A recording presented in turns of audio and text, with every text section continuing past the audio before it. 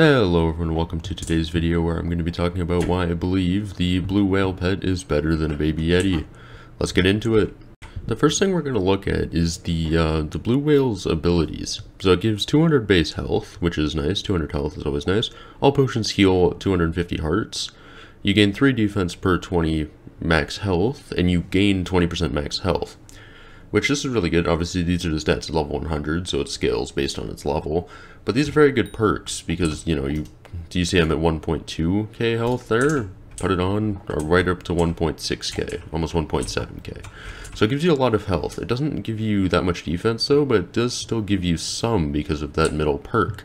So I feel like it's a kind of like good balance between between giving health and defense. And the one perk that it has over the baby yeti, as we'll take a look at, is that it doesn't need strength to be good. So let's take a look at the baby yeti now. Okay, here we are looking at the baby yeti now. As you see, it gives 75 intelligence, 40 strength. The first perk, Cold Breeze, gives 50 strength and 50 crit damage when near snow, which kind of useless. Ice Shields, which is the main perk of this pet, is the main reason it's used.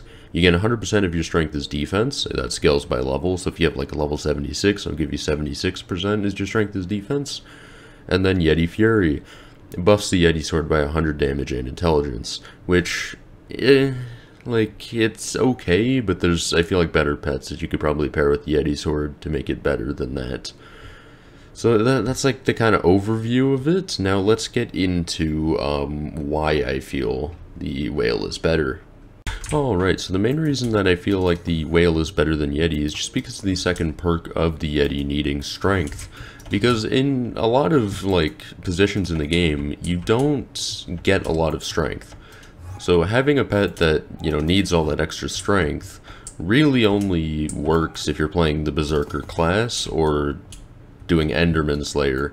But even then, it still kind of gets overshadowed because most of the time in dungeons, you have a tank with you, so you don't really need the extra EHP, and most of the time we'll go for a damage pet. And same thing with E-Man Slayer, is at a certain point of doing E-Man Slayer, most people just switch to using an Ender Dragon pet instead, which sure is a lot more expensive, so Yeti is still a very good budget option for Enderman Slayer, but it still does get outclassed by something else. But for example, if you're playing tank, there's no better pet than using a blue whale.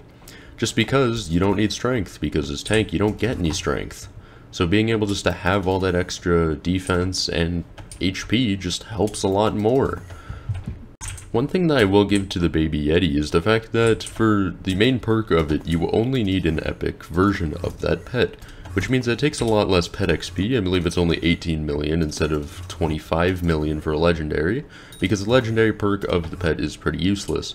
So you only do need an epic for it, which makes it a lot easier to get to a decent level than the blue whale, but still, with all the extra help you're getting from the blue whale, I think it's still a better option. Even for, as we said earlier, even Ender Slayer might be slightly better. If you only have a blue whale, it'll still work quite well for it. I still used a blue whale for quite a lot of E-Man. Sure, you get a little bit more defense using baby yeti, but the blue whale is still a viable option for it.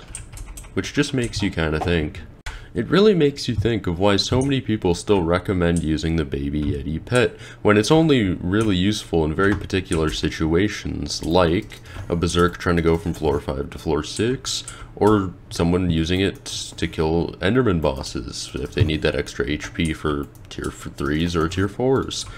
But that's the only real uses I've seen for it. Please, by the way, let me know in the comment section if I'm missing any common uses for this pet that I didn't mention, or any other uses you might use this pet for. But other than that, I think that's gonna do it for today's video. In my overall opinion, I believe that the blue whale is just a way better option, and I feel like a lot of people should be using blue whale instead of baby yeti. That's just my personal opinion on this. I hope you guys enjoyed this video, and I'll see you guys in the next one.